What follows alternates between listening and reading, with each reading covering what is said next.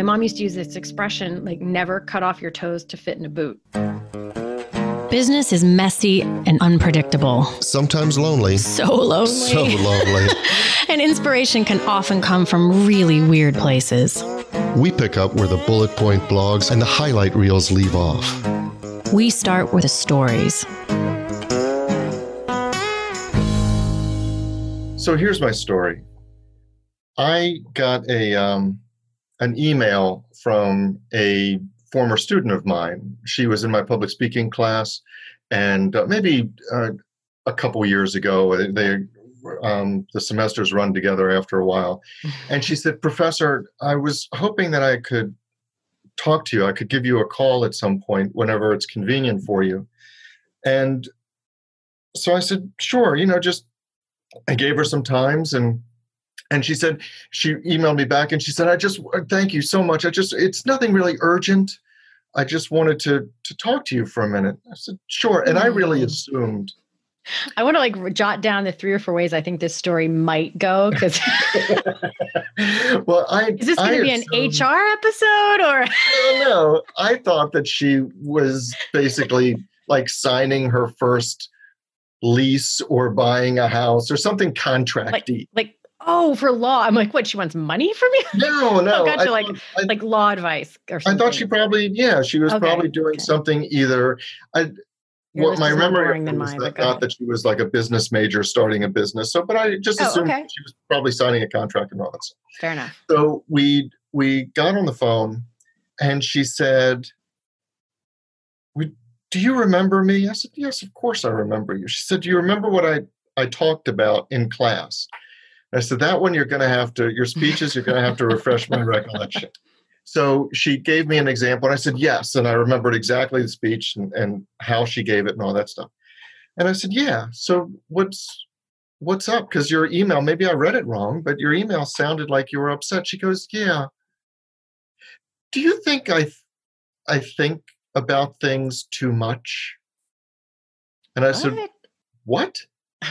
And she said, "Well, I mean, do you just think that I should, I think about things, but I should just not mention it, or I should not talk about what I'm thinking?" And I said to her, I'm not going to use her real name, so let's just say it's Lisa. I said, "Lisa, is somebody telling you that? Who put this? It sounds like somebody put this in your head." And she goes, "Yeah, I've just been, Unless she's that good at overthinking and she put it in her own head."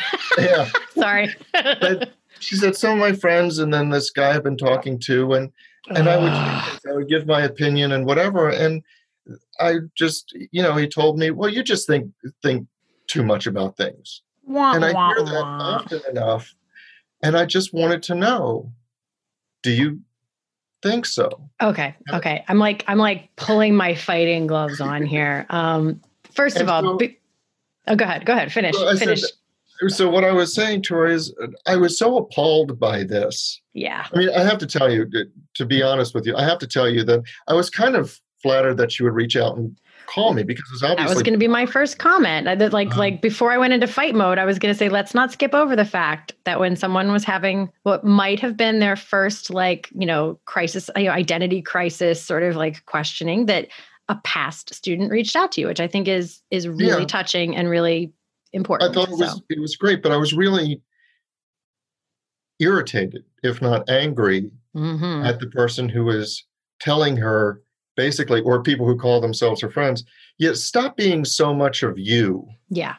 And just adopt yourself to the behavior that we think is acceptable. Yeah. Which is, This is... So there was so much in that. I think it's personal, it's developmental, it's business. And I figured that you might have something to say about that. It's everything. The fact that I've controlled myself this much to let you finish your story is impressive. It's admirable. Impressive. It is admirable at that. This is one of those rare times that I wish we had checked off explicit on our podcast rating, because there are swear words that I would very much like to use as to how much this really blows my lid about things. Blows my lid. What am I, from 1937? So here's a couple of things. This entire conversation of too much is like the bane of all my favorite people's existence. I don't know anyone that I love and adore that didn't navigate their way through some muck of being too much something, often just generally too much, too loud, talks too much. I mean, I think I've mentioned this on the show before. Every single report card of my elementary years said that I taught Jodi, she's great this and she's got good grades, but she talks too much. I also get thinks too much, writes too much, like laughs. My kids say I laugh too loud. Like, I feel like there's sort of like a too much club in the world. And my mom, fortunately, and even with her support in this way, it still has just always been a real like Achilles heel kind of thing. My mom used to use this expression, like never cut off your toes to fit in a boot, which I just think is such a great metaphor, because that's what this dude is asking her to do. Like, please cut off some of your toes so that you fit in this boot that I have for you. But here's so I could go on and on and on about how much I think that is ridiculous. And anybody who thinks you're too much of anything should just immediately be classified as not your person. Yeah, they're not. He's not with the right people. If you're not with the right people. And I can tell you right now that the older I get, somehow the more I find around me people who not just can stand to tolerate me the way that I am, but actually like welcome it, like openly welcome it. Like, oh, I like that you write me these really long responses in Facebook Messenger or whatever, because I can hear you talking and I can hear all the things you're thinking about. And I like the way you think. And this is why I'm telling this whole like personal side of it, that the difference between those two things, the one thing in this story like contracts you. And I actually just felt myself do it. I was talking about that friend who was commenting on, I like you when you write me long things, blah, blah, blah. Like there's something so expansive about that. And it changes who you are, and it changes what resources you have to show up to a thing, or it can. I mean, you can do it on yourself as well. But I think so many people get chopped off early, and then it stunts their growth and their career growth, their personal development. Because all the things that make you a leader are big things. I'm in meetings all the time. And I always hesitate, as I know you do, to classify people by, category, whether it's race or gender or whatever. But I do see this risk a lot of times in female professionals who are coming up in the ranks, especially, and I've talked to a number of them, especially if you're the only woman in a room full of men. And if somebody along the lines has told you that you think too much or whatever, I've seen people, and I've heard women describe this, that they had to fight against their tendency to just shrink into a corner. And then if you shrink and you hesitate in contributing, then you're seen by everybody else as having no contributions to make. Yeah, Yep. So your growth is stunted. Yep. And I think absolutely. I mean, it's definitely I grew up in a long lineage of very loud women. So who interrupt each other all the time. So but I think that's part of why I've always done well in male dominated industries, is that I have a terrible interrupting people problem. I mean, I do it to you all the time, but that means I never, you're like, really? I hadn't noticed. Sometimes you let me speak. What are you talking about? I do. I get excited about a thought and I can't, it's like total ADD. Which, by the way, very hysterically, my kids, we all have the same learning challenges. At least one of my kids, if not both of them, have some ADD stuff. And we were at a parent-teacher conference, and she was talking about how they were really working with my son on not interrupting and, raising his hand. And I was making the mom face, like, yes, I know we work on that at home as well. And, and I was being very serious, whatever. I kid you not, like 30 seconds later, she was talking, an idea popped into my head. And I was like, oh, by the way, like, blah, blah, blah. And she just looked at me and I was like, sorry. Obviously, we need to work on that at the household. But so there's interrupting. But you know what? I also think that the same thing, I think a different thing happens to men. Like they don't get squelched and that like contribute to a conversation, but I think they get their toes cut off in a whole other swath of stuff when young, about like, you're not allowed to be too emotional or too sensitive or too this or too that. Like I definitely think there's a very distinctive in business female issue, like you were just raising, which is for certain.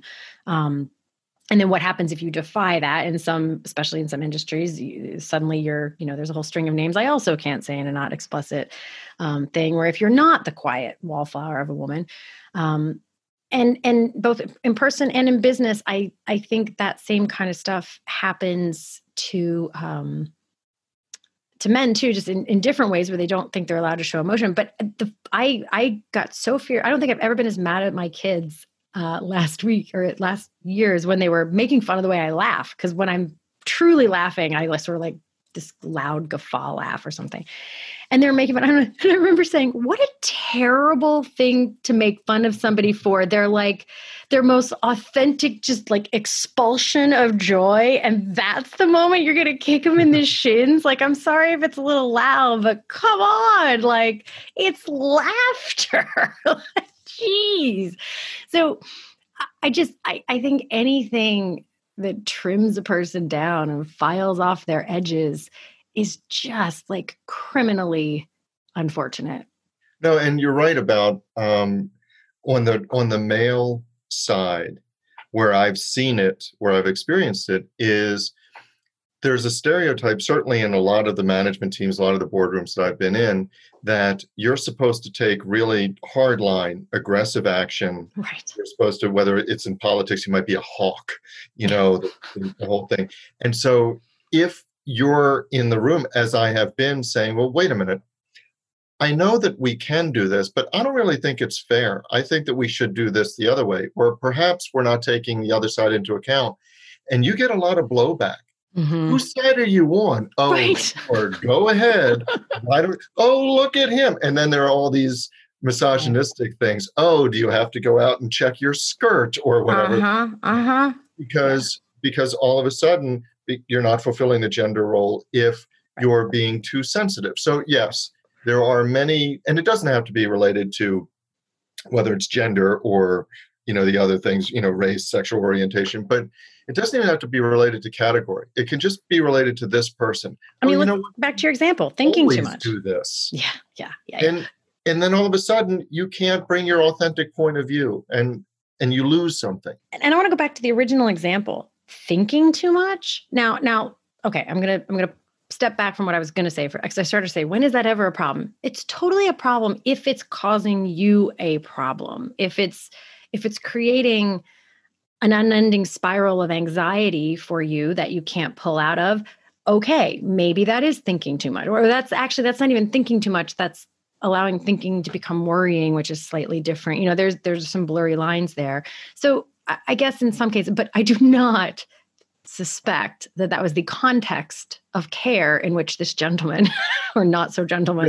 And I didn't ask because I was so offended by the proposition. I didn't want to get deep into her personal life or ask also her wise anything that she didn't feel comfortable doing. What I was basically saying is, if people are telling you not to be yourself, they're not your people. Yeah, they're not your people. And thinking too much. I mean, the world could use a few people who think a little bit and actually will take the time to get into a thing. And it's so interesting to me.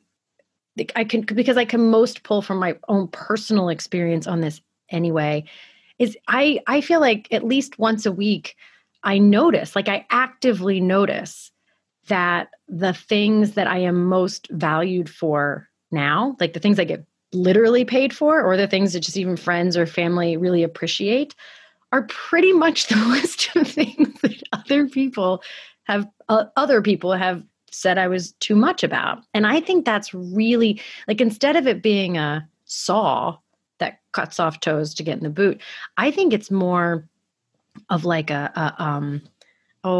are those? I was wondering how you were going to bring this home, by the way. I was like, okay, it's not a saw. It's not a saw. No, I'm totally switching metaphors, but I like a navigational device. But I was thinking of this, what's the stick with the water? Like the divining rod? Divining rod, kind of, yeah. That's a terrible metaphor. I would like to point out while I can that I only got 3 hours of sleep last night. So my brain is like firing in weird ways. But in our next episode, Jodi will explain how the divining rod fits in the boot. It doesn't. It's a terrible metaphor, but here's what I meant. It's like a litmus test for finding your people. And so it probably goes back to that quote. I know we've used it in an episode before that I heard one time about everything about your marketing or everything about your business should be that dog whistle that only your ideal clients hear. Mm-hmm. I think this falls in that exact same category. If somebody thinks I think too much or talk too much or write too much or whatever, I'm like, okay, cool. Thanks for allowing me to realize you are not my person. Move along. But the other part, returning to your divining rod, because I think it's absolutely apt, is Thank you for saving that. But the too much is your divining rod. I think that you should follow your too much into the places where that's an exact, precise fit, where it fulfills a real need, because that's your home. Right. And you're likely to find your people there. And I don't know what Lisa in my story was, quote, thinking too much about. Mm-hmm. But I would suspect that she was, knowing her as I do remember her, she's quiet, she's very smart, and she's not one who's prone to just leap into ill-considered actions or ill-considered situations. And I think she's very deliberate, not boring in a way or anything like that, but I think she's very careful about how she moves forward in the world. I have this theory, and I've never spent enough time with it to really prove it out. So I don't think this is a placebo, not a placebo, that's not the word I want, the panacea, like apply to everything kind of thing. But I think so often if I flip through a bunch of examples of either my own or other people's too muchness things, it's always when it's like asking the other person of something they don't want to give, or it's always about the other person. They don't, what they're really saying is, I'm not big enough for you. Like, I don't have enough capacity for all that you have to bring to this conversation. I'm not ready for this level of whatever it is that you're bringing. And that to me was a huge shift when I started to notice that kind of like, oh, you think too much, or you just, you always want to, someone said to me like, oh, you always just want to like make things as good as they can be. And I was like, yeah. Oh, okay. Like, was that an insult? Cause you said it in a really insulty tone. Like, that's a huge compliment. Like, so I think it's, if we stick with the boot metaphor for a moment, maybe what it is, instead of the saw, it's actually that goofy foot sizing thing. It says like, you need a boot like this, you need a bigger size boot than this. So I think it really says more about how good of a fit the people around you are than it does. It should never, ever be a classification of your value or worth or shape or size or texture or any of those things. But I do think that it could be a really useful tool in growing as an organization if you're actually on the lookout for somebody who is, quote unquote, too much in some respect for their current situation. Oh, yeah. Because that's a real opportunity for evolution. If you have somebody who is in a, the job equivalent of just putting on headlights on Fords on an assembly line, right? But you realize that they think too much, then it's not a criticism of them, but they're misaligned with the job and you're missing opportunities. Absolutely. Absolutely. I just was in a conversation a couple weeks ago with a team, and they keep having all these problems with this person. But then I sat in on a few meetings, and every single time, I saw it, and there are other things involved. So I know it's not this simple, but it was really hard for me to overlook this. This person has this like really strategic brain, and they keep chiming in with like, well, shouldn't we like be thinking this way? And this company was really just they were upset because this person's not doing a good job of like, take tab B, stick in slot A, take tab B, stick in slot A. And they're like, we just need, before we can talk about, more you could be doing, we need you to do that well, which I've said myself, like I subscribe to that. You got to do this part well. You got to be able to contribute where you are. So I believe that. But what a missed opportunity, because this person always brought so much value to these conversations, and it's just not even getting heard. So. Well, and I see that in my firm as well. I mean, I've worked on a number of really complicated and document-intensive cases with Lacey, and Lacey. And I have literally triple the amount of experience that she does. I've been doing this for 30 years. And so it was only when we developed just such a great working relationship, and she started to say more, not just do what she was assigned to do, but started saying, hey, have we thought about this? Or what about doing this? Or how about this other thing? And she was not shy in retiring to begin with, which is a great thing. But she became much more comfortable in saying, you know what, maybe we're thinking about this the wrong way. And that's become one of the best and most valuable parts of our collaboration. Yeah. Because she's going to think about things completely differently than I do. And just as often as I'm right, she's right. And it adds such a dimension. But our industry is such that that's not the typical way to go. You're supposed to be an associate and you're supposed to just stay in your lane. Well, you know, that's the funny thing, though. I guess, I mean, it's possible you would have gotten that from her if you had acted this way in the beginning. But if you had spent her first few years with you, you know, telling her she was too much of anything all the time, you would not have likely seen that Lacey who then extended, you know, who would have even tried to stand even taller than she already was to try and like, left. Yeah. Or she just would have kept it to herself. She would have stayed and she would have been, you know, small. 50% as effective as she is now. And that is the irony here, because I think what ends up happening is that, because I don't think anyone notices, I think 99% of people will hear this episode and totally agree with every word I said and you said, and never realize, like, they may be the person who's telling other people they're too much. I don't think anyone realizes they are the you're too much person, because they're just sort of expressing, they're like, oh my gosh, you're too loud, you're too this, you think too much. And they think they don't realize they're doing that to people. And I see in companies all the time when you too much people, and then later down the line, you're talking to me because you're not getting like discretionary above and beyond effort out of people.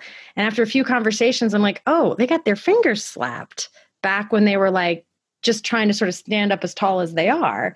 And they took that as cut off those toes so that you can fit in and stay here. And so the two things are incredibly related. And unfortunately, I think the too much part often happens accidentally. Yeah, I think it does. And I think that in order to have that honest conversation with you, are you the one that is constricting somebody? I think that the shift in thinking has to go in your own internal dialogue from, am I restricting somebody, to allowing yourself to think, how am I restricting someone? Because if you take it as an assumption that you are, regardless of whether you think you are, if you take it as an assumption that you are and say, I love that. How am I doing that? Then it frees you up to say, oh, okay. Or even better, even if you're not doing it, I think it would make you even more expansive in where you're like even less not doing it. You know what I mean? Just finish that thought for yourselves, ladies and gentlemen. Choose your own adventure. Choose your own adventure. I love Jodi's metaphors really are a choose your own adventure. Oh my gosh. This is like metaphor salad today. Even that's a crappy metaphor. Can we just end on metaphor salad? Metaphor salad. I want croutons. So that's our story. But the discussion doesn't have to end here. No, it does not. In fact, we don't want it to. No, we don't. That is why we actually have our private Facebook group, which we started to make sure that we could get your comments, your rants, your thoughts, your stories. Your stories. You can find links to that group as well as show notes and links to subscribe via email and how to find us just about anywhere you can possibly find podcasts at sohere'smystory.com. And you can also find us on Facebook and Twitter at SHMS Podcast. And since we know it takes a village. Yes, it does. We'd like to thank our village, our super talented, incredibly patient team. And occasionally snarky team. Yeah, but in the best of ways. In the best Lovingly of ways. Snarky. Yes. Good mockery. So a huge shout out to the people who actually help us produce our show. First, our sound engineer, Tom Hansen. Thanks to Christy Schmier for our brilliant show notes and all the other fantastic writing she does for us. And to Taylor Mathauer for doing just a little bit of everything. Including wrangling us. Which is no small feat. No, it's not. This is Jodi Hume. And I'm Elliot Wagenheim. And you've been listening to So Here's My Story.